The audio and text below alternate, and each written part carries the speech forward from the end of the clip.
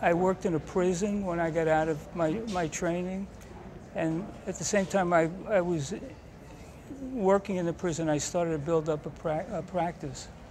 And I was disillusioned with the whole thing right away. And my disillusionment basically was the people I was treating were in a lot of pain.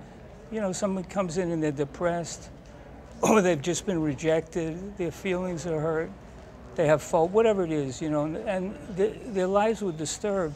The whole thing in psychiatry and psychotherapy at that time was find the cause. So they go backwards into your past over and over and over again. And the idea was, you know, you can tell people will believe anything if you repeat it enough times. So the conceit was, if you go back in the past enough times, your problem, you'll find out how to solve your problem, which I thought was bullshit, basically, and I wasn't seeing that at all.